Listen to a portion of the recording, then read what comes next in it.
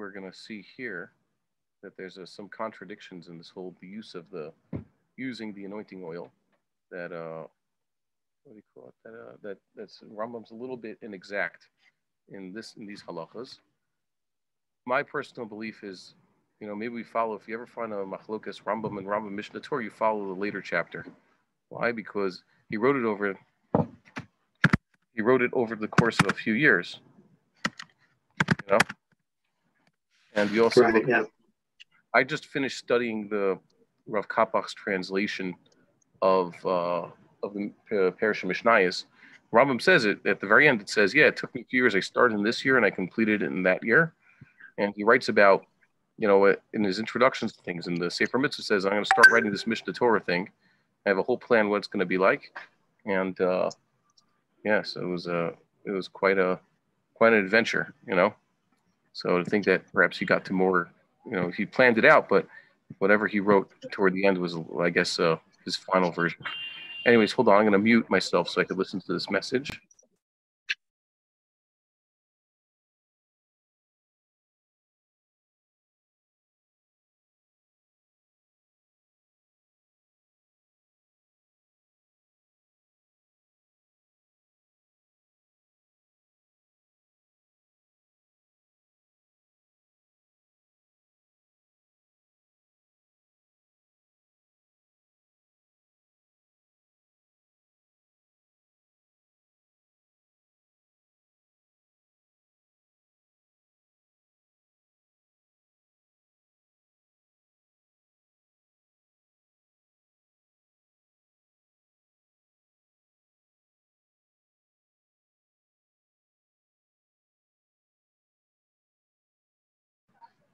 Okay, we're back. We're still waiting for the guys, so I'm going to continue over here.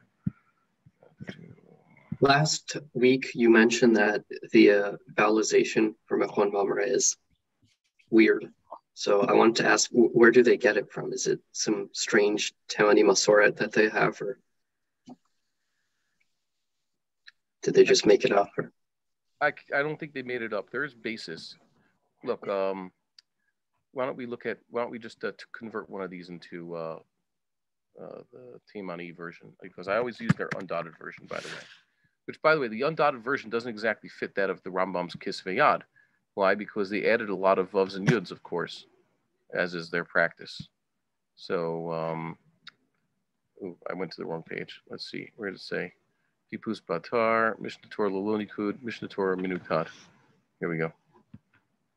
So, Mishneh Torah Rambam. Okay. Notice over here, this is already not traditional. They put a kamatz here. I would think actually that makes more sense. What's the nafkamina if it's a kamatz or a patach? There, I'm not sure. So usually if you're dealing with, when we deal with acronyms in Hebrew, it's just patachs basically. But once this becomes his name, most proper nouns in Hebrew, when you have a proper noun, the active closed syllable has more likely a kamatz than a patach. And this is most visible when you have a verb like a natan or a saf or shafat present in the name. So sometimes that's just the name. Natan, asaf, and shafat are actual names in the Bible, and then sometimes you have Yehoshaphat or Shafat Yahu, etc. You make it a theophoric name. Theophoric means you attach God's name to the name. Right. And in all those cases, whereas the actual verb is vocalized with kamatz and patach, shafat, nothan, when it becomes a person's name, suddenly it's always both are kamatzim. It's though it's a causal form. So, welcome. You're welcome to have the pizza. I try to keep it hot for you guys. Is David coming? There's someone else on the way also stuck who wrote it on the group. Not David. Yeah, I don't think he's coming.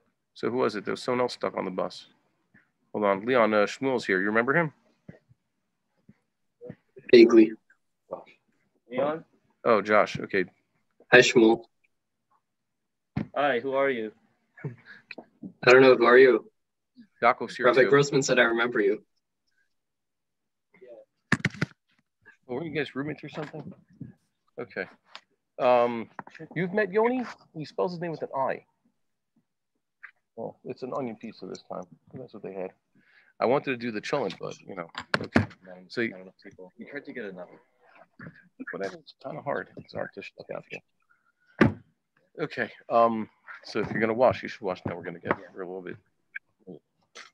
But yeah, tell me how it goes. And when you guys are done, you could unplug the blech. Yeah. Okay. So we're looking at the nikud over here. So I understand why it is that they would buck the trend and make it kamatz. Over here, this is basically anosach. Okay. Teimanim. So you look over here. See that? Yeah. Yeah. Why is that? Most people say teimanim. They wrote teimanim. See? Let's say right. Mm-hmm. Let's see what else. Okay, this is mostly normal. Let's see. Did you yourself notice any that looked kind of weird? Yeah, they spell kotel with a patach under the top. They wrote Or kotel with a kamatz under the top. It's kothal or something. That's interesting. Here we have Hilchot instead of Hilchot. That's machlokas. Why is it darche and malche? They don't have a dugish in the cuff. Shouldn't it be considering that the lamed has a shvanach, and with the mem it creates one closed syllable. It should be malche, right? Same with Hilchot. Should be a cuff with the dugish and not. So this makes more sense, but it bucks the trend. That's all. Let's see. Here we kiryat. See kiryat? Yeah. Kiryat shema. It's the kriya. It's the spichut. It's the construct form of the word kiriya. There should be a shiva here and a chirik under the reish and a main. And the aleph is missing also. Kiryat is apparently the construct form of the word kirya, which is a type of city. Kirya ne'amana, right? Yeah. Also, kohanim here is spelled Malay.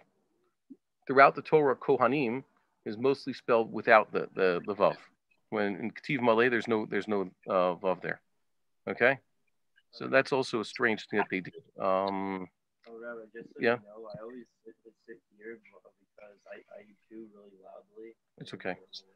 You don't have to reveal your secret. See over here, levarach. See? Yeah. That's more of an Aramaic thing. Okay. Josh is here. Is logging in. Let's ask him how he's doing. I thought he was on the bus. Josh, you okay? He's not coming in. His audio just now connected. Josh, you there?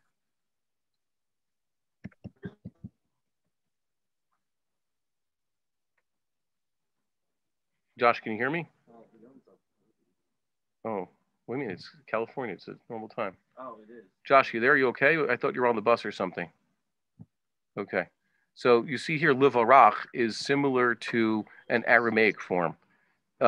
In Hebrew, when you have these hitpa'els and pls, the tendency is more toward tzerei, but in Aramaic, more toward patach. Think about the kaddish, yitgadal o yitgadel. Okay? Nipach, did he inflate something? You'd say nipach or nipeach. The more Hebrew form is nipeach, and the more Aramaic form is nipach. Okay? So this already you see that they have more of an Aramaic form, whatever it is. It's I'd like I more prefer Hebrew forms, for whatever reason. Aramaic's great, but we're trying to get back to the original. So you see just here a few examples of their shita that's a little bit different. You're not going to find it this way in the Makbili or in the Koraim. And by the way, I don't think there's one true way. As you know, there was like the Babylonian system, the Timani system. Those are systems of vowelization that represented how they were speaking, and to each his own.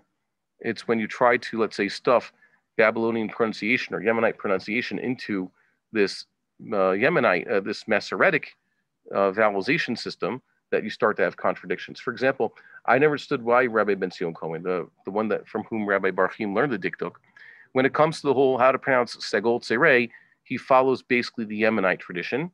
But with regards to Kamatz and Cholam, he follows, let's say, a more exacting Ashkenazic tradition, which is kind of weird. He picks and chooses from different traditions, which is, by the way, perhaps the right thing to do. It's a mashal for, let's say, at a large room, a large hall, and someone took a precious vase and stood on a ladder right in the middle of the hall and smashed the vase right in the middle of the floor. So it scatters into pieces. And now you have people along the edges of the hall are going to pick up some of those pieces, because it goes in all these different directions. That was basically how the Masorah worked when the Jews were exiled. So every Jew, every group took away a different part of the truth. Yeah, and they had to compensate for it. Now we have to put it back together using our minds and debating and looking into things to try to figure out how things actually work.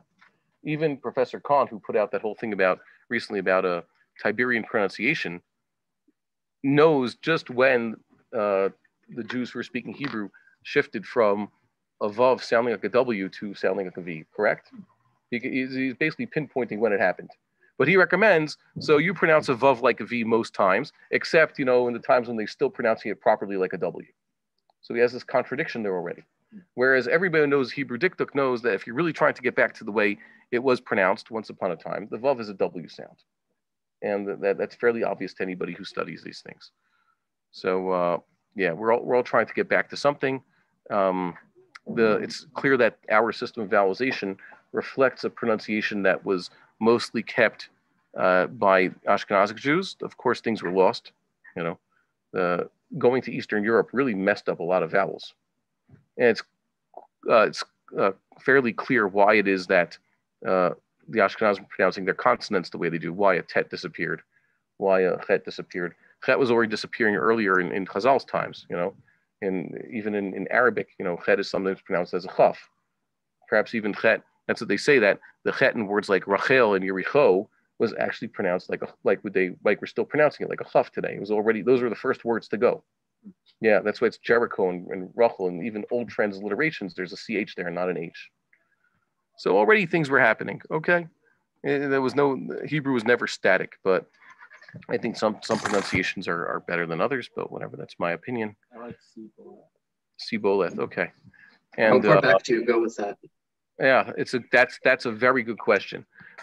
Because we can't, our positive tradition, recorded tradition basically goes back to the Masoretes. So we try to at least go back to whatever the Masoretes were trying to go for. Going farther back is unfortunately not attested to in any real recorded tradition. It's like Torah Sheba'al Peh. How do we know it's a Torah Sheba'al Peh? Because at a certain point they're writing it down. The Rambam says they're always taking notes, but eventually Rabbi Yehuda Nasi gave us, an authorized version of the Torah Sheba'al Peh with regards to the halacha. So we can't say that, before Mishneh times the halacha was this and that, and we should go back to that. You're not allowed to do that. We have a tradition in Chazal, things have already been ruled on. There was just recently Gavriel showed me, I was on Shabbos, he pointed something out, he says, there's an argument here that Birkot HaMitzvah are post-temple. Even though you could find in the Tosefta, they talk about Birkot HaMitzvah all the time. Birkot HaMitzvah are never mentioned explicitly in the Mishnah. You could always tight shit. They're in Gelumar all the time. They're mentioned in the Tosefta. They must be a later rabbinic enactment. That's one of the claims this gentleman. I have the whole paper here. It's like 80 something pages long. It's up on my computer. Hold on, there's someone else waiting. Okay, hold on. We have a chat here. Okay, welcome, Josh. And basically, it's of later vintage. So that's a strange thing. If someone say, you know what, I want to go back to the way things were before they instituted Birkot HaMitzvah. It was just Birkot HaShevach, Birkot HaNa'anin, other brachas, but go back to that. You can't do that. You have to follow what the sages said. So with regards to our pronunciation, at least of the Bible, we have a received tradition that has been written down.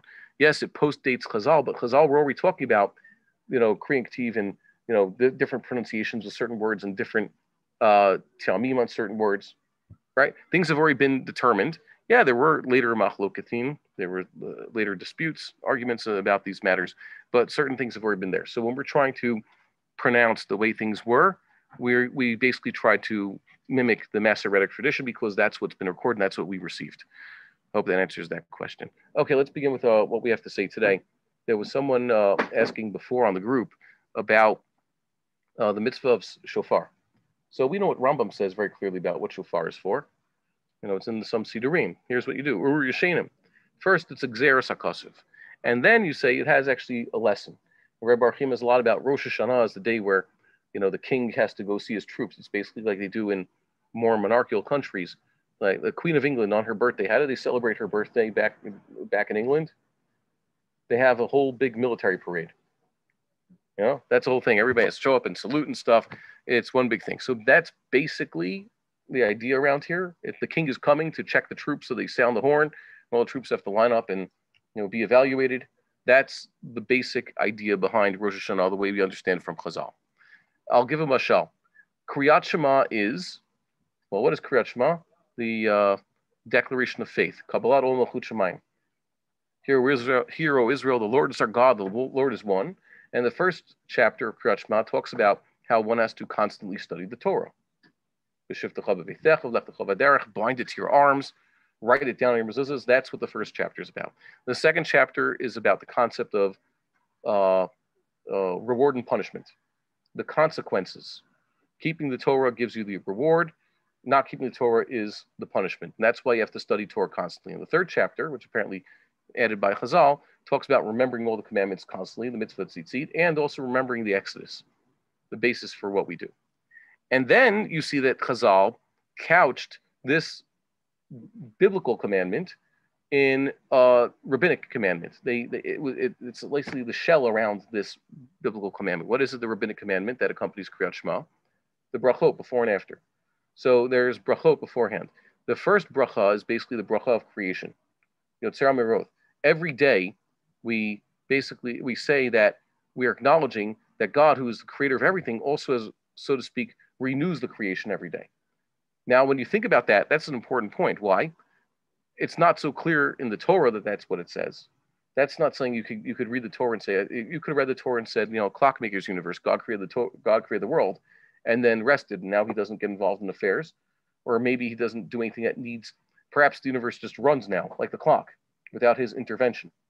And by the way, once upon a time, in the classical era, there were major philosophical streams that believed this, Gentile streams, and it might have influenced Jewish streams. So you can understand why it is the sages would have ordained that we recite this blessing every morning before Kriyat Shema, that we affirm that we believe that God renews creation every single day. Very important point that we might miss. The second one is about the Jewish exceptionalism. God has chosen us. We are beloved by God. We are his chosen people. We study the Torah. And there's a connection, an unbreakable, eternal connection between us and God. That's not something you find in Shema necessarily. And you can understand why. Once again, in Chazal's times, in the classical times, there were major streams, especially among Gentiles, that what? Or the Jews are not exceptional, or even rejected chas v'sholom. The people who repudiated, let's say, Jewish exceptionalism, that was Maccabean times. That was what the Misyavnim and their Yevanim who were trying to persecute the Jews basically believed. There's nothing special about Judaism. You should try to be assimilation, etc. And then a few hundred years later, you have the early Christians who were basically usurping the Jewish people's chosenness.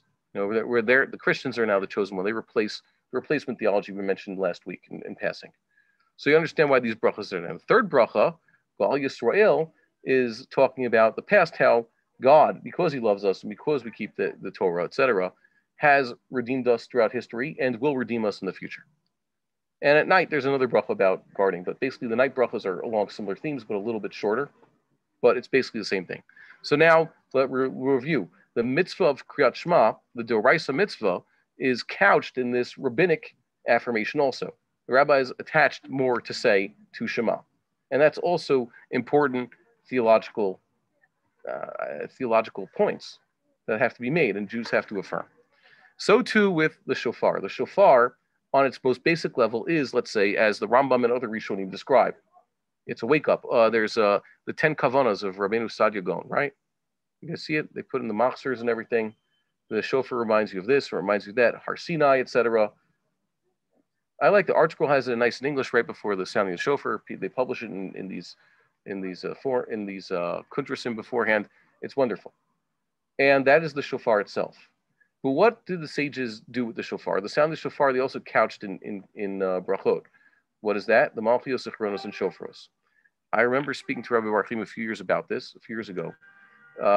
It says in the Yerushalmi basically that the sounding of the shofar was done earlier in the morning. It was attached to Shachris, not Musaf. You guys heard of that? Okay, it used to be, and you know why they stopped, apparently. This is in the Byzantine era. In the Byzantine era, they stopped. Why? Because they, when do Jews daven Shmon Esrei? It's Vasikin, just at sunrise. So that means before sunrise, they're already gathering in the synagogues. And it seems that on Rosh Hashanah, there wasn't this whole Chazar Sashat, the silent Shmon Esrei and Chazar Sashat. Often, it was just the shots. The Shliach Tzibur saying the whole thing out loud for everybody because they didn't have Machzorim. The text of the prayers with Balchios, Zechonos, and Shofros is, most people don't know it by heart. Do you know it by heart?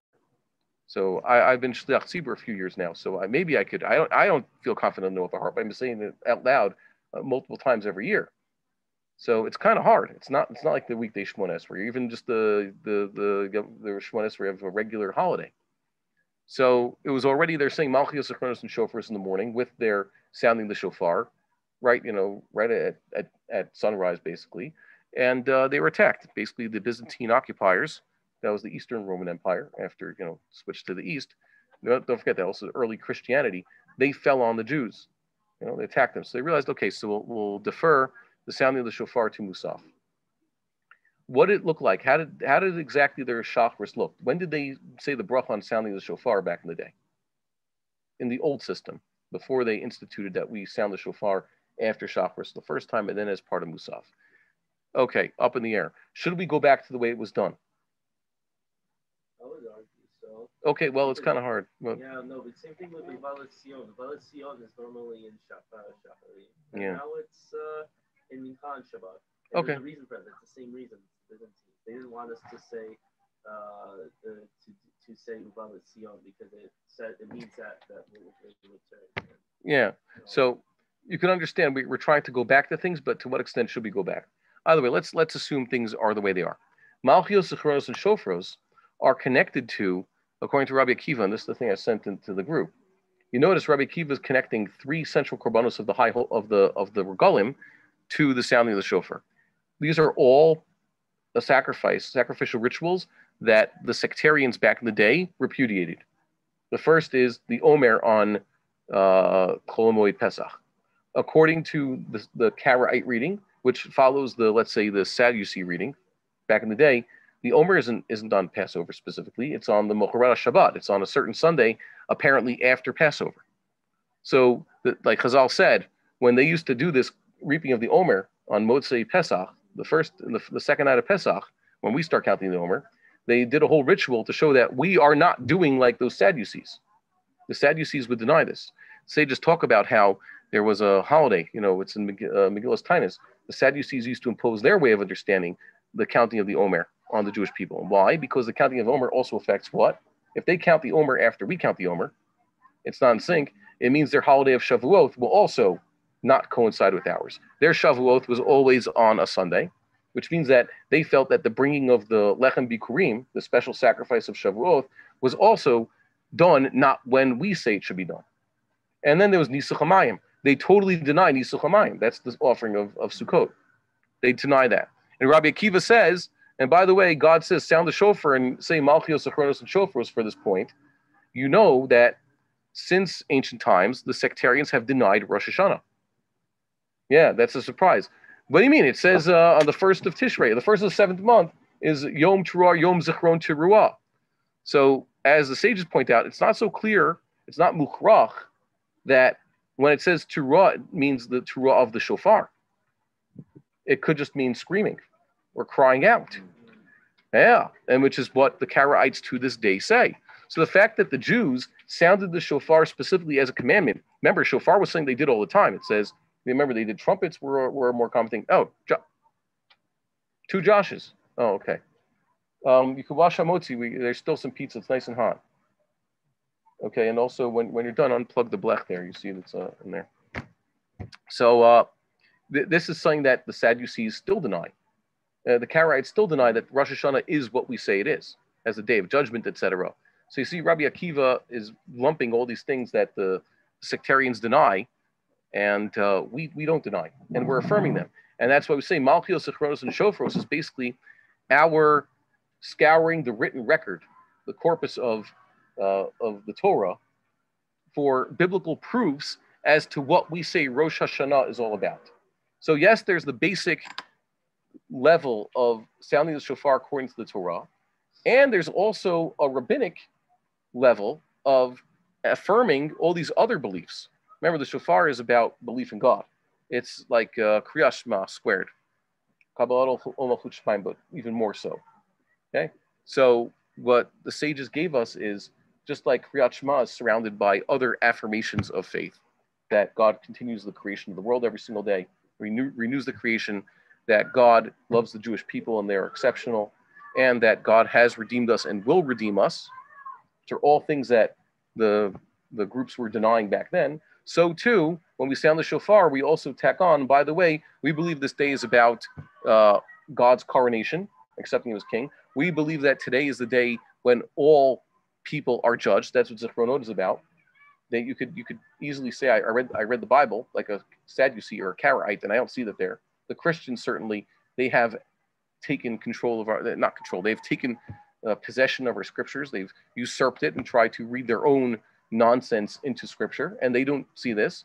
And the significance of the shofar oath also, what does the shofar accomplish, is something that we describe in our prayers. So that's basically how we understand what we're supposed to do. So I hope this will improve your prayers on Rosh Hashanah. Here's the books, and let's do it. Where did we leave off last time? We'll compare what Rambam says over here. I already put the Hilchot Klei HaMikdash on the screen over here. Sorry about that, Josh. And yeah, it's quite good. We were talking about the anointing oil, right? Where's the anointing oil? Last week we said it was good that it was hidden specifically so it doesn't fall into the hands of these other groups, right? I think it was a good thing. And so too, the Ark of the Covenant was also hidden. So we left off with this whole idea of what shape. This is something that's not clear from Chazal. What's the symbol, or what's the shape of the oil smear that the one anointing the high priest does? By the way, who would anoint the high priest? I understand it says a few times like the Navi anoints the king. Sometimes it was the high priest anointed the king because he's the one who has access to the anointing oil. But who anointed the high priest? This goes back to something that Tosfos points out there in Zvachim, that it's not just anybody can put on Big Day Kahuna and become Kohen Gadol. Remember, it says that a Kohen Hedyot, how does he become Kohen Gadol? When he doesn't have anointing oil, he puts on the Big Day Kahuna, the Kohen Gadol's outfit. Does that automatically make him Kohen Gadol? Because there's another halacha that says, no, just because a Kohen wears the Kohen Gadol's outfit, he performs a service, he might actually disqualify the service because he's not Kohen Gadol, he's wearing too many garments. So the, what? Is it not, it's the Kohen who is chosen by the Kohen? Yeah, so it has to be someone appointed by the Beit Din of Kohanim or the other Kohanim themselves. It can't just be any Kohen who runs and puts on the Kohen Gadol outfit and presto, he's a Kohen Gadol. So too, it can't be that, oh, this one Kohen, the Kohen Gadol just died. So this one Kohen's going to rush, grab the Shemen HaMishcha and start pouring it on his own head and turn himself into Kohen Gadol. It doesn't work that way. That's a sin. Okay? It has to be the one who is fit to be Kohen Gadol. How you decide that? So the other Kohanim decide that. There's actually rules of there's hereditary rules. If it's the Kohen Gadol's son is the first one to get the job, if he is qualified. If he's not qualified, so it passes to the next qualified individual. The point is, you can't just put on someone's head. The question was here that the Rambam says they do put on his head. My question was, it doesn't say explicitly who's the one who's pouring it on the Kohen Gadol's head. Apparently someone has the authority to do so. Either way, what's the shape? It says, it makes it like a C. And that's the closest one. You could read that in the Rambam because that's what the Rambam's own handwriting has. It looks like the shape of a C. Except there's other arguments to mean like an X shape or a K shape. K and X are similar in shape, by the way. And it's very clear that the king basically had a crown all around his head. It doesn't have to say it looks like a samech or a mem or the Latin O. But there you go. So we're up to the 10th halacha over here. No saying Shemen HaMishcha. No, oh, sorry, it's over here. I have the wrong thing on the screen. There we go. Oh, it's not working. There you go. It says here, Hanotemi Shemen HaMishcha gabe melech o kohen gadol shekvar nimshechu patur. Person using the anointing oil on a king or a high priest who have already been anointed. So he's exempt for the sin of using the oil inappropriately. Why? Shneimar v'asher yitenu mimenu al zar. The person to be punished is the one who puts it on a stranger to the oil. Ve'ein elu zorim etzlo. And these people are no strangers to the anointing oil. They're the ones who deserve it. It's the king and it's the high priest. So just adding more oil is not such a grave sin that it warrants a punishment.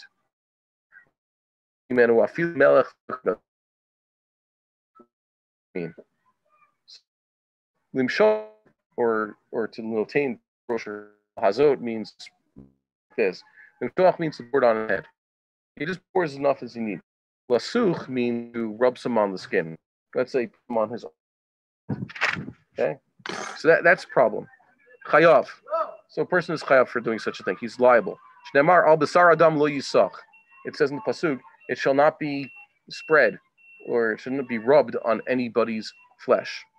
Kol adam b'mashma. Any person, even people who should have the anointing oil on them. By the way, what they do after, let's say they poured it on the Kohen Gadol's head. Eventually he's going to go to mikveh. Eventually he's going to wash his hair. So basically it washes off. The point is it happened to him once. It's not like it stays forever. There's a midrash that says that with Aharon, what happened? It stayed as 2 beads in his beard. Some say it implies that Aharon had like one of those split beards. Okay, so it stays forever. Let's say the Kohen Gadol has just been anointed. It's all on his hair and it's on his head. So he reaches up and takes some and he rubs it on his belly button. So he rubs it on his stomach over here. That's what's a sach b'meyav chayav karet v'hu shesuch mimenu b'chazayit.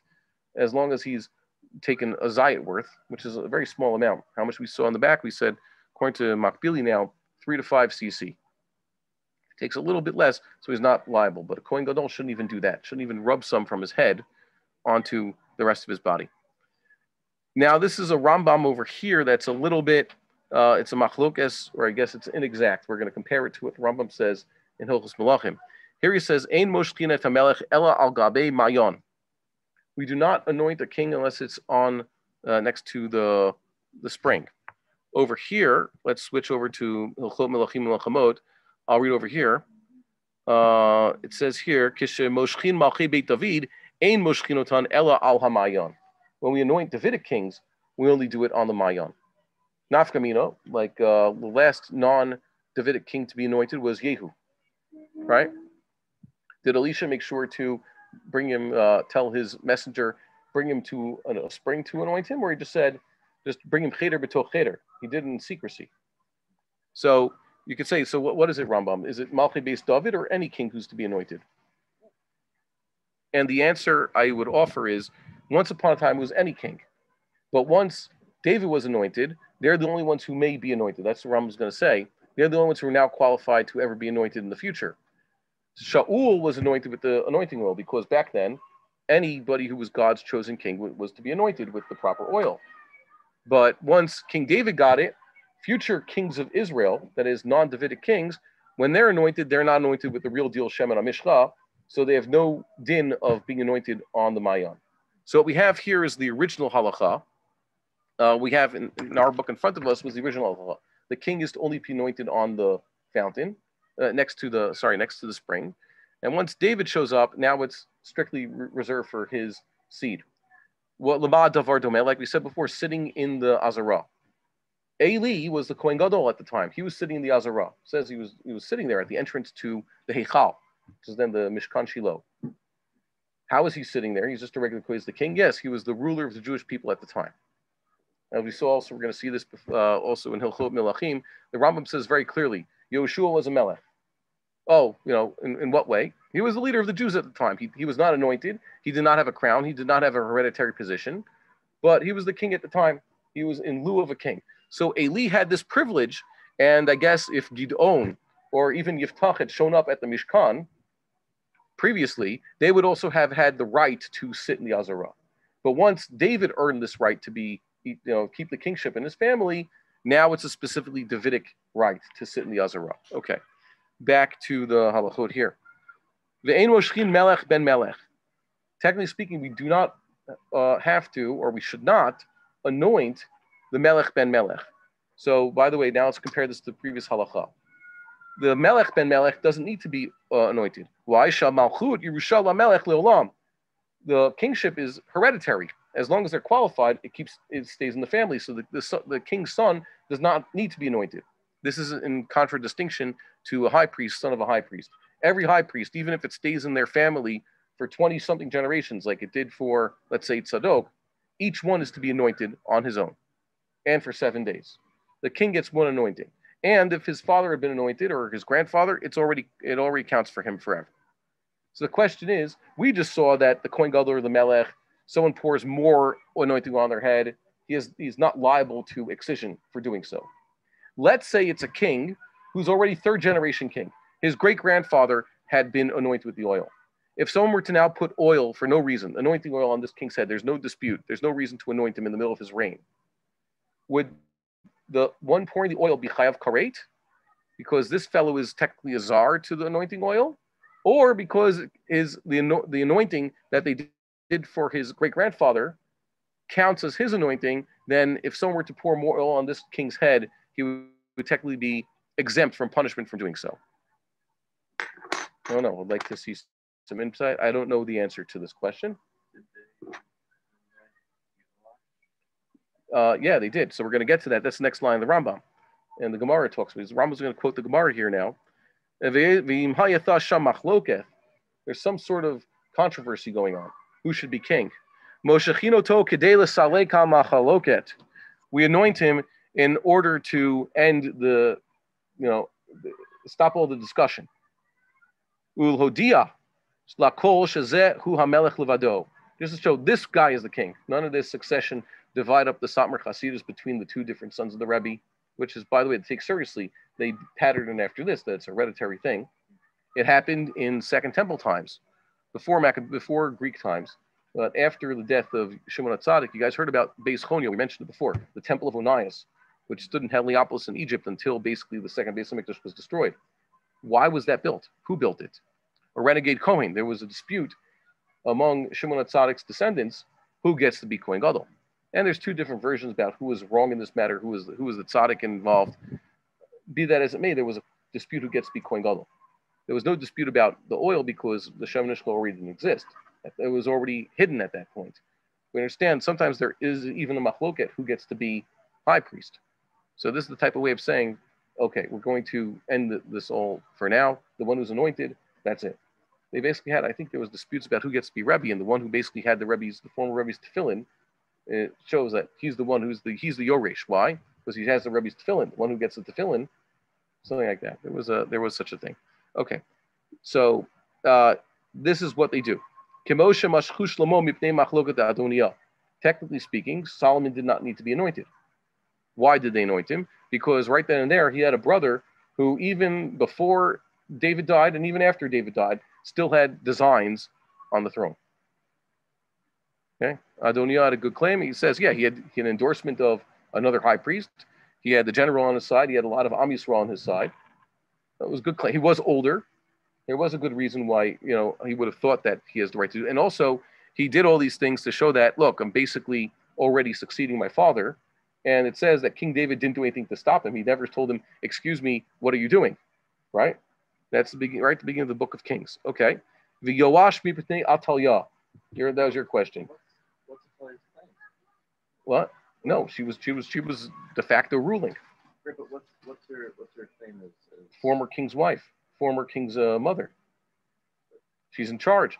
Perhaps she has the power in her hand, but that doesn't make her... That's a machloket. I'll tell you why. And this is an important thing that we have to read between the lines. Perhaps, and this is a strange thing, Ahab, from a political perspective, had been good for the tribes of Israel. He was, according to the secular history, and he's the one we dig up the most, he's the most attested to in even the archaeological record, which is only incomplete because the farther back you go, it's going to be less complete. He was a dominant force at the time.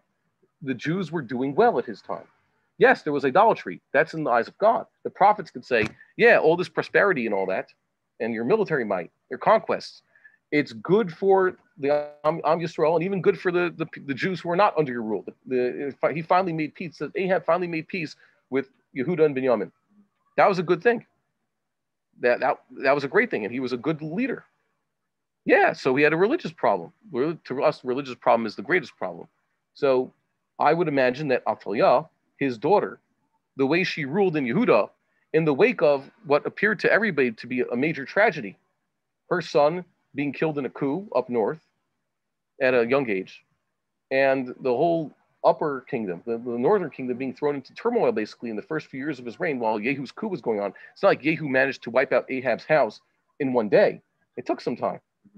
So there suddenly was turmoil up north, and the prosperity that had existed for the previous 30 years continued in the land of Yehudah. They credited it to Athaliah. To them, she was a decent ruler. She was from a ruling house. She had experience. Like I said, she was the previous king's the previous king's mother, and the king before that, his wife. And basically, yes, maybe it says that she was counseling them to do evil in the eyes of God. But that doesn't mean that the people weren't enjoying themselves. They probably liked her. She might have had quite some popularity. We don't know. We don't know about all the kings who succeeded Yerovam. The Navi just tells us, did they continue Yerovam's policy of no pilgrimage to the temple? I would imagine that Nadav, Yerovam's son who took over for him, was radically different in whatever he was doing from Baasha, who assassinated him. Baasha had a popular assassination. The people didn't have a reprisal against Baasha. He seemed to have, it seems that whatever Yerovam and his sons were doing were unpopular, and he wasn't actually an efficient king. Whereas the Baasha regime was popular. Why? Because when Baasha's son was assassinated and usurped, the people did rise up and say, no, we want to continue the current regime. We'll make his number two king instead, not the assassin. That was Omri. That was Ahab's father. So the people, I would believe, kind of liked this regime. And they liked Athaliah for what she was. So she had supporters. That's why it mattered. That's why she had a claim to the throne. And that's why it mattered that Yehoyada, who put Yoash on the throne, remember, you're dealing with a 6-year-old. How much das does a 6-year-old have? This was basically a Kohanic coup. You could imagine that it was quite dangerous. And the Kohanim aren't necessarily warriors. They're not the most fighting people, although they are the most fighting. In one way that they are, Shevet Levi are God's strongest, most valiant, most vigilant. And that's why God put them in charge of the Mikdash. But if you put them to war, they could be stronger than Yehuda and God. But they're not used to this. So this was a very, very tumultuous time in our history. And that's why you can understand why it is they specifically anointed him, even though there's no male who could be a rival, a claimant, a pretender, whatever it may be. It's his own grandmother. But because of her, they had to anoint her. I wasn't making the claim. I was making the point because she's a woman. Well, she is a woman, so. Yeah, but I was making the point because she's not. The second temple times. What was the best time during the second temples? It was when there was basically Shlom Sion Malka. Yanai was dead. He wasn't the best guy. He went off the derech even more than his father. Yeah. But she allowed her brother to basically be her prime minister. And Chazal say that's when things were going good. You know, the rain came within, the land was blessed, and they even stored some for the future, just like Moshe Rabbeinu stored the man to show people. See, this is the miracle. He says, if you keep the Torah, this is exactly what God said. Yeah, so I don't think it was reserved for everybody. The point was, a queen could do well. Remember, queen is b'diavad, but queen is a queen. You know, just like the Rambam says, a lot of people aren't. We're going to see this later when we get to the final chapter, the end of Malachim and Milchamot. We're going to see that lichat chila. Of course, it should be a way, but if you get someone who's not a Davidian, then it's a problem. You know, but whatever is what it is. And if you get a woman, there's a mitzvah. It should be a man. But if it's a woman, okay, so you go with it. If it's Devorah HaNeviah, you go with it. If you have to ask Huldah HaNeviah a question, your Mio is not around, so that's what you have.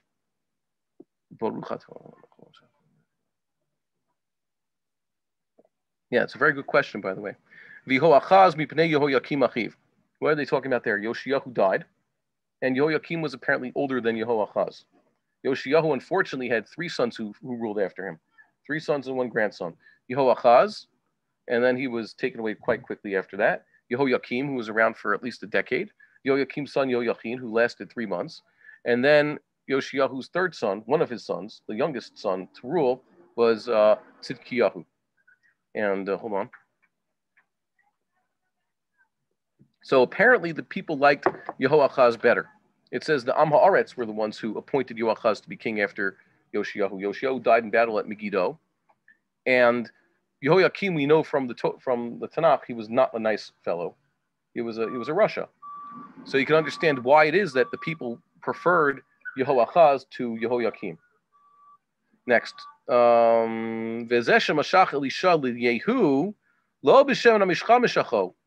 It's inexact here. Elisha sent a young Navi, it says, one of his Talmidim, to, according to Chazal, it's Yonah, because once again, personality parsimony. What's parsimony means trying to keep the number of personalities mentioned in the Torah to a smaller amount. So whenever you have someone mentioned anonymously, you try to identify him with someone who's explicitly around from that time. And Yonah fits the time frame. He would have been a student of Elisha at the time, so it must be Yonah was the one who was assigned this matter. Okay, but Elisha himself did not actually pour the oil on Yehu's head. Not only that, who had been given the commandment to anoint Yehu? Eliyahu.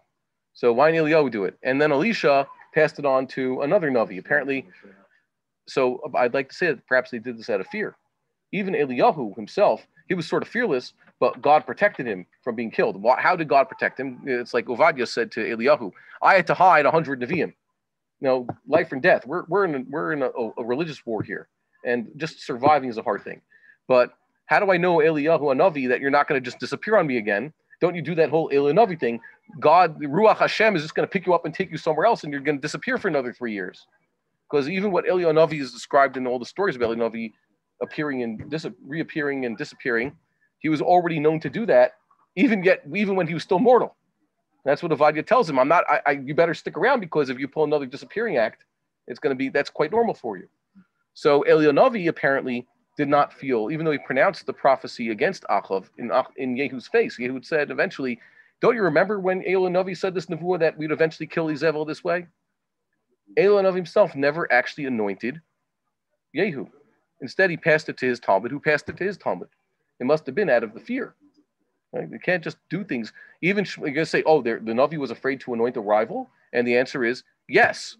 Who was the first one who was given a difficult assignment like this and had to do it in secrecy? Samuel, Shmuel Navi, was told, you know what? That king you anointed, he's rejected. By the way, what would have bothered Shmuel so much about rejecting Shaul? It made Shmuel look bad. Shmuel announced to the people, I'm the Navi. On God's authority, I've anointed this man to be your king. To come back a few years later and say, God has reneged on the deal. This man has been rejected. I'm revoking his kingship. Nevi'im are not supposed to revoke that which they say in God's name. It looks bad. But he already told Shaul long before any of this that your malchus will not last. Yeah, and that was just because it's like, you didn't wait another 3 hours. But that was not a public declaration. That was between him and Shaul. And Pshat is that he will not have a long dynasty. But not that God has rejected him. He says, Ma'asacha. Okay? That means you have been rejected yourself. The Bechira has been removed. We described what Bechira means. So Shaul was upset. That's why he cried out to God all night long, because it made him look really bad. It's a Chil Hashem to do such a thing. And then he says, I have to anoint this new fellow. That's dangerous for me. How am I going to do that? I can't anoint another king in this king's lifetime. That's a dangerous thing. So you can understand why it is that Eliyahu Hanavi himself did not anoint Yehu. And Elisha himself didn't even anoint Yehu. He left it for, an anonymous student of theirs to go do in secrecy. Okay. But eventually the word got out. Just like Shmuel Navi anointed David apparently in secrecy. Eventually he had to tell his Talmidim, Ko Amar Hashem, I have anointed David to be king. And that's why you see in that book, once David is a fugitive, people come to him, his own brother-in-law and wife, and other people come to him and says, God has said that you are to be king. Why? Because there's been an announcement from Shmuel Navi's own base medrash that, he can't. Navi's not allowed to keep the message secret. By the way, it's forbidden for a Navi to keep his message secret. So the first people to know about what happened to David HaMelech obviously were his father and brothers. But eventually word got out, and it says, by the way, when David became a refugee, even though his older brothers had been drafted. You get an idea of how young David HaMelech was when he killed Goliath, from the fact that even his older brothers, remember he was the youngest, he had older brothers who had yet to be drafted. So obviously David was not of draftable age, but eventually he became a warrior for Saul, and eventually he also had to run for his life. And it says he was hanging out in Maratha Dulam and places like that. And who's it says who joined him originally? Originally he was on his own, but who came to join him? His family, his father and his brothers, and then his whole mishpacha came, and everybody who had a grievance or felt like they were in danger for whatever it is, And David HaMelech's own brothers eventually became his biggest followers. Interesting enough. They originally said, who are you to, why are you coming out to see the war? And eventually they were his tag-alongs. Okay, back into the text. Yehu was not anointed with the anointing oil. It was Shemen Farsimon. By parsimony, I said parsimony or parsimons is not this. A farsimon is something else. It's not parsimons. You can't get oil from parsimons. You know what parsimon is? Yeah. Okay. It's a type of fruit. Yeah. So you don't get oil from that. It's not a peach. It's more like an orange tomato with a tough thing on top. And it's sweeter inside. Ooh, I for some reason don't like them. I never got used to them. That's not this referring to here. It's referring to Gelinsa densis. Giladensis. Some sort of Giladensis is one of these herbs. It's a type of tree. It's a very woody thing where you could derive oil from it. That's what he used. Okay. Yeah, it's also mentioned in the back. So he anointed him with that. Okay. So this is Masorah that they did. It's not explicit in the Bible that this is what Elisha's student used. It's a tradition that Chazal say that people like Yehu were post-Davidic and Malchei Yisrael were anointed with parsimon oil by the prophets. It's also important to note that Yeravam himself, who was appointed by Achiyah Shiloni, was never anointed. Okay, Yeravam, the one who was given a chance to be like David HaMelech, was never anointed. It doesn't say that also. First, it was Achiyah Shiloni met him and announced him, one day you will be king of these 10 tribes. And then it says the 10 tribes made him king. But it doesn't say that they had their convocation and they anointed him. David was anointed 3 times. What? David was anointed 3 times? Yes, David was anointed 3 times. The first time was by Samuel. The second time was when he came out of hiding and he became king of Yehuda. And it says that the people of Yehuda came and anointed him as king for their tribe. And then he became king of all Israel. It says, once again, there's a Canaan and all Israel came and anointed him. And that was according to the word of God through Samuel. Samuel had been dead for a few years. No, they finally said, you know what? We'll do what the Navi said. Why? Once again, God tells you he chooses something. He says the Navi, through the Navi, this is the man to be king. It doesn't mean he's going to be king automatically. The people can say, we don't want this guy. And it happened to both Shaul and David that even though they had heard it from the Navi's mouth that this man is meant to be king, they didn't take the step of actually making him king. It's a very difficult thing to do that. And nowadays we have the same problem. Nowadays it's very clear God has already told us that we're to have a Davidian be our king. We're to find the best man from those families, the best man qualified. We do not have to anoint him, but we have to make him as our king. And every time we appoint a ruler who is not qualified for whatever reason, because he's not from the right family or because he's not kosher, kal v'chomer if he's not both, then we are not fulfilling this commandment. Which is why I'll be happy to vote. There's an upcoming election. If there's a proper Davidian who wants to be prime minister and he has the right qualifications, then I will vote for him because that's a mitzvah. Other than that, I don't see, voting for all these other characters. What does it accomplish? We're getting very jaded here. So if you know of a proper Davidian who wants the job, then he has my vote. Okay. Cool. What? He's a Davidian? Okay. He wants to run. Is he kosher? Does he promise to keep the Torah? Is building the base of HaMikdash on his party platform? Okay. So, Kol Klei HaMikdash Asa Moshe Bamidbar Lo Nitkadshu Ela B'Mshichatan B'Shem HaMishcha. Lav Dafka Moses. Moses didn't actually make the Kalim. He was the one in charge. Did B'Tzalel make every single Kli? Did Ohaliav make every single Kli? No, it says they had a whole staff. It says Kol Ish Chacham Le, but they're the ones in charge. The point is that which they used in the tabernacle was anointed by Moses, and that's what made them sanctified. Everything even the tabernacle itself had been anointed. All its kelim, all its components, the Ark of the Covenant, all were anointed, and the Kohanim were all anointed, by the way. It says in Bamidbar, it also he could have quoted from Shmos also that it says they were all anointed. However, there's no commandment even in the first temple times to anoint any part of the temple, the temple itself, or any of the kelim in the temple.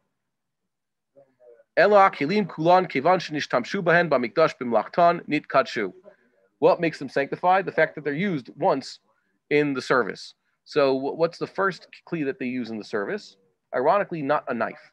A shechita knife does not necessarily have to be a sanctified vessel of the temple. You can bring your own shechita knife as long as it's tahor, and that's what they used to do. People who brought Korban Pesach, they brought their own knives. You have to make sure it's just like a person who comes into the temple. They ask him, "Have you been through the process of, the paraduma water? Have you been to mikveh, etc.?" So too, they look at this knife. A knife is metal, could contract even death impurity. Have you properly decontaminated this knife? But what is the first kli that has to be holy that's used in the temple? By the way, and the fact that it's not holy is attested to by the fact that a knife, a shechita knife, can be wielded by, technically speaking, even a woman. Whereas the first kli that's sanctified during the temple service, during the stage of the temple service, is, who's a Kohen around here? Levi. Okay, but no, they don't count. You can't do this either. Well, yeah, so the cup for the blood.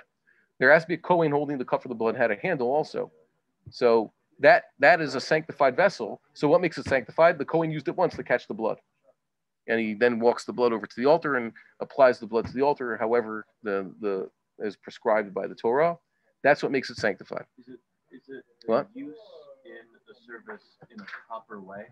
Because by Korach, the 250, the pans became sanctified through that. Oh, good question. See, they were not Kohanim. Zarim had put a Torah on there. But apparently they had taken fire. They had taken the coals from off the altar.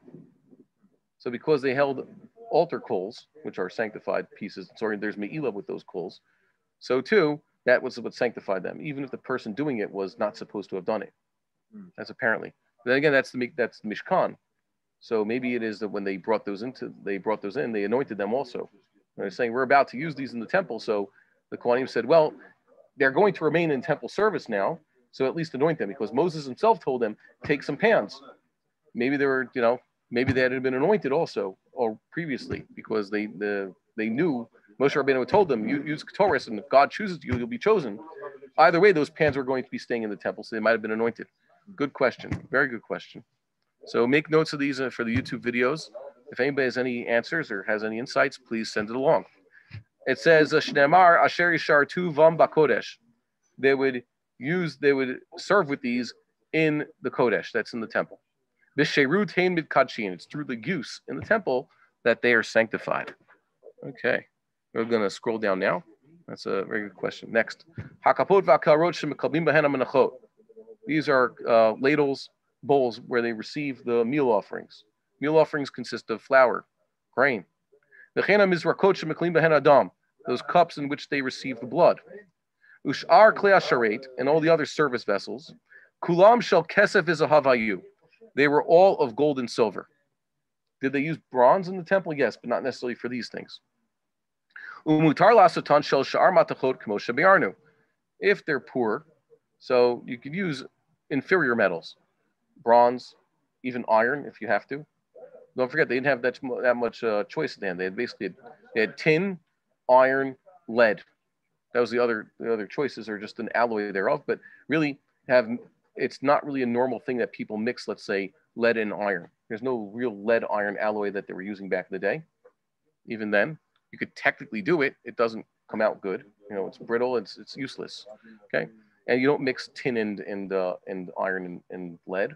They're too far apart from the periodic table to be useful in any way, right? Yeah, it does. Yeah, and nowadays they put in carbon. You make steels, but they didn't mix these metals. But technically speaking, you could use these metals in the temple. And they all become sanctified through their use in the temple. Let's say they broke. So you melt them down, make a new kli out of them. The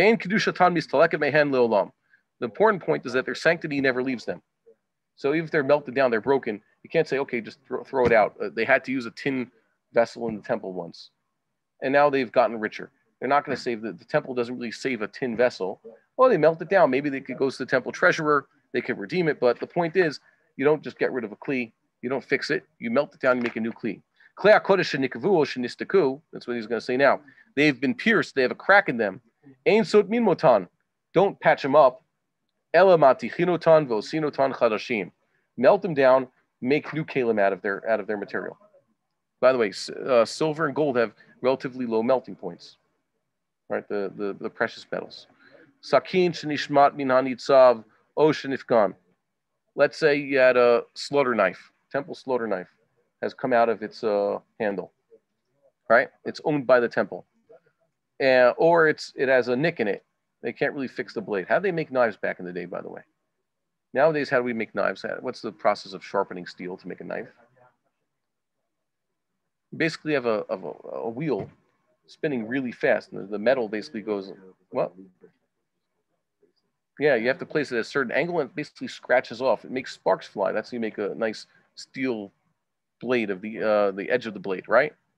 So let's say you have this blade. It's no longer worth it. Don't take this temple-owned knife and stick it back into a new handle or sharpen it.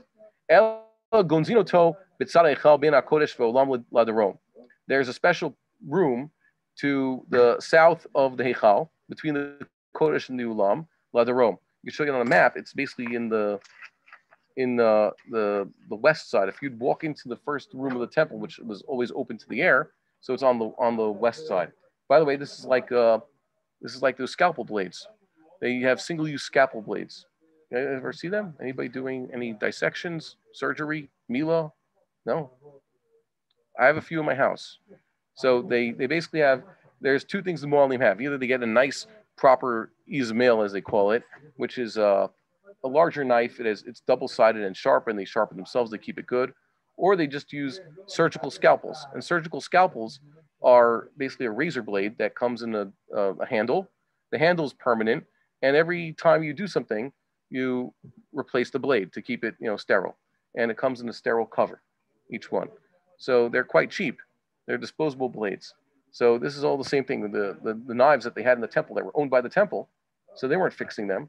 They were just, they weren't melting down them for their steel. They would just put them away. Geniza. Okay. Once it's broken, it's not used anymore. We don't skimp in the temple. We don't have to melt down the old blades or resharpen the old blades. We just put them in Geniza and get new ones. Okay. There were two measures, dry measure, there in the temple. Well, what do we use for dry measure? What are we measuring? Well, menachot basically.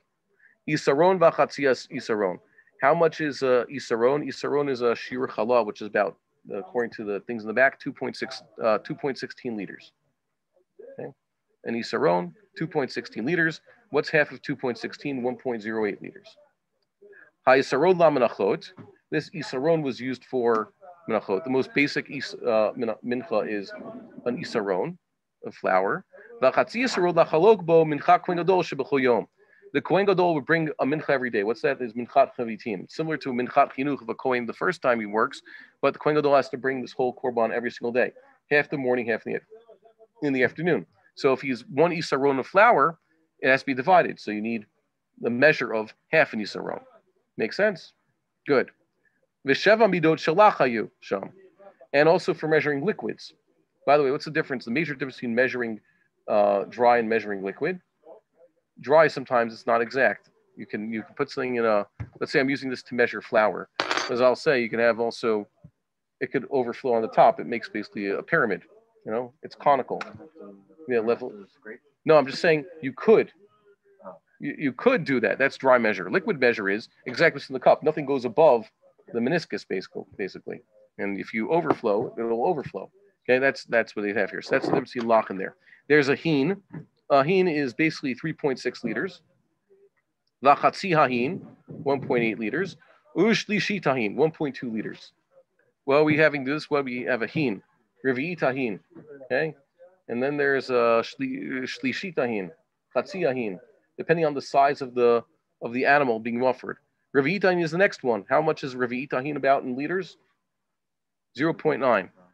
900 ml of, what are they measuring with hin? They're measuring wine and oil. There's a log.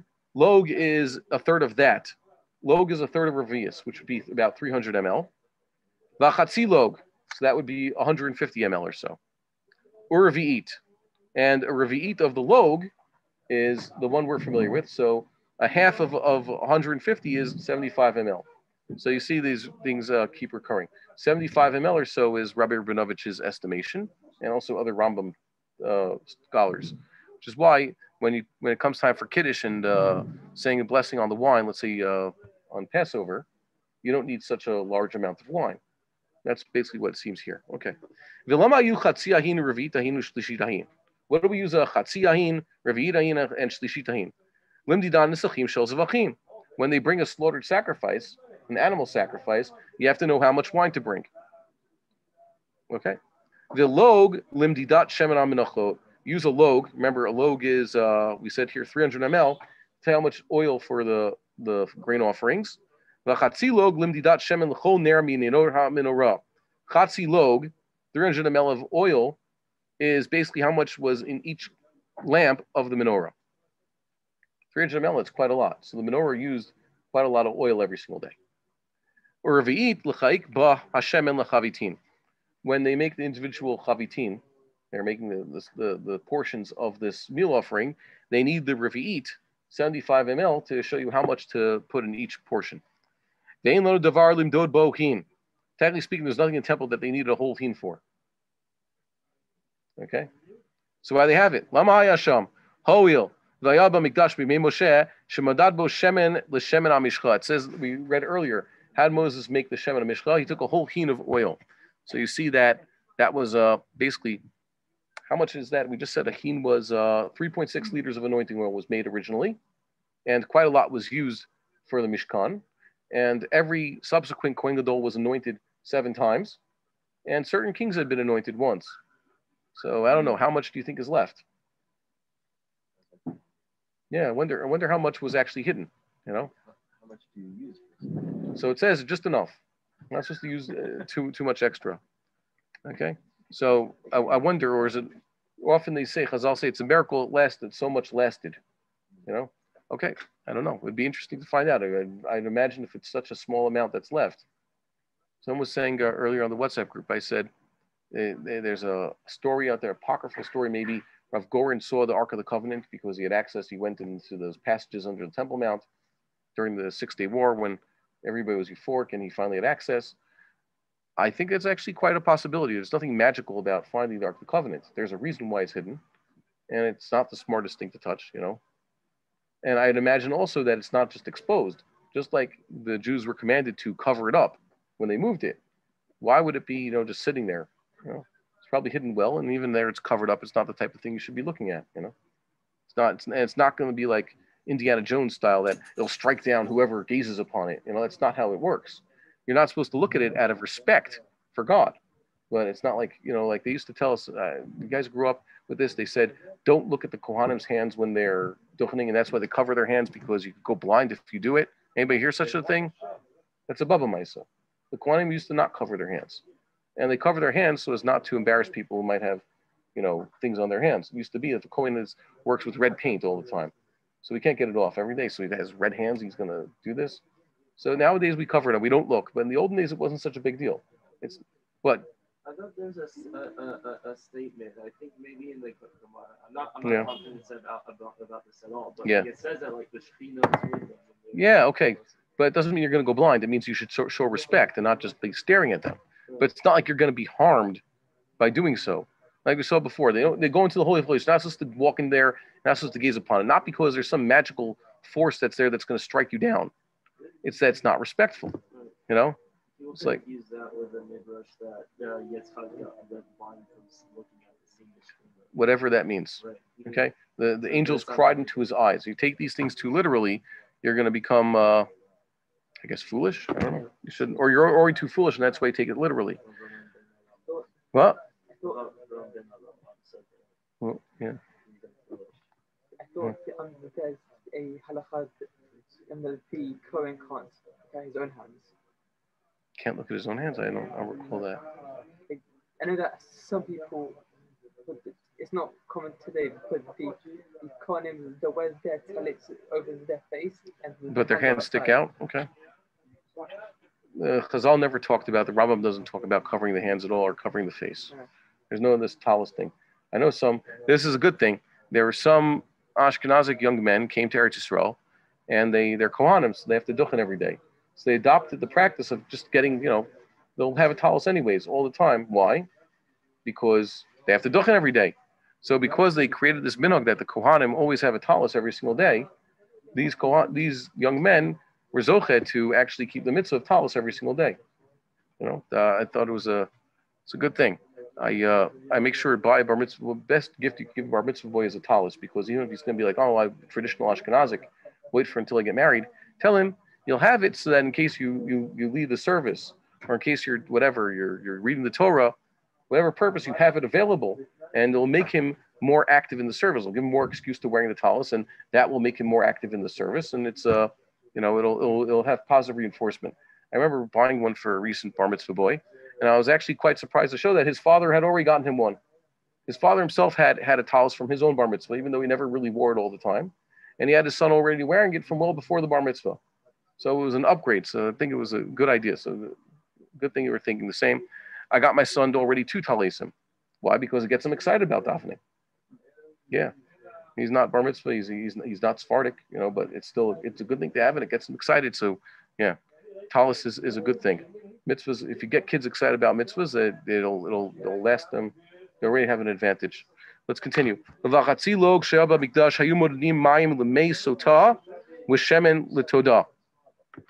log they used to measure the water to give to the straying woman, and also the oil for the Thanksgiving offering. The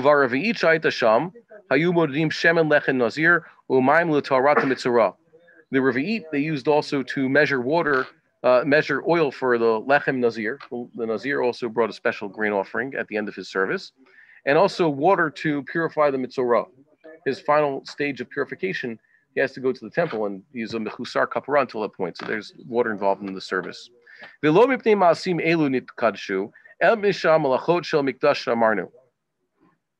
This is something interesting here. It's not the maasim that they do this, measuring the oil and the water for the lechem nazir or for the mitzorah. He says the malacha that they did in the mikdash is what did it. There's a note over here. Kedusha klei hasharet nesta idei hashimush b'chelim hamikdash nesta b'kli hamidida idei hashimush ha'ikari shelahem. Okay, these 2 things they didn't sanctify. It's when they use these kelim for something that's more temple involved, for actually holding the sacrificial foods, for example. Okay, these are considered all additional services. So measuring the oil for the nazir's bread and measuring the water for Torah and Mitzorah, those are not sacrificial uses. These kelim became sanctified for temple use through some other action. Oh wait, but now they're sanctified. You could technically use them in the temple also for these purposes. It's not a contradiction. That's more of the chiddush. Kol midot elu kodesh umiklei sharet. All these measurements of kodesh and klei sharet. Ela shemidot halach nimshechu b'mifnim u'b'chutz. The cups we mentioned before, they had been anointed in Moses' time. They had been anointed within and without, on the inside and on the outside. The things we saw measuring for the flour, the halacha tet zayin, those were only anointed inside. What's the Beirut say? It means the overflow. Things that fall out, the ones that fall out on the side of the midot halach, which had been anointed also on the outsides. So those things that fall out of them are also kodesh. And that which falls out the side of these midot yavesh, these dry measures, they are not sanctified. Very interesting. That's also Gemara there. So this is a good cutoff point for chapter 1. We're now going to go into the Torah. Any questions until this point? No? Okay. So it's kind of interesting. You could donate to the temple, by the way. People used to donate just the raw materials or actually donate the kelim themselves. Machon HaMikdash has made quite a lot of kelim already. I think that they're smart enough that they didn't say these are officially temple property. Otherwise, there'd be me'ilah. But they've said it's property of Machon HaMikdash, and the intention is that one day they will be used in the temple. We would like to encourage our viewers to share these videos with friends and send in your responses. If you would like to obtain Birkon Nusach Eretz Yisrael or invite the rabbi for a speaking engagement, please email us at office@machonshilo.org.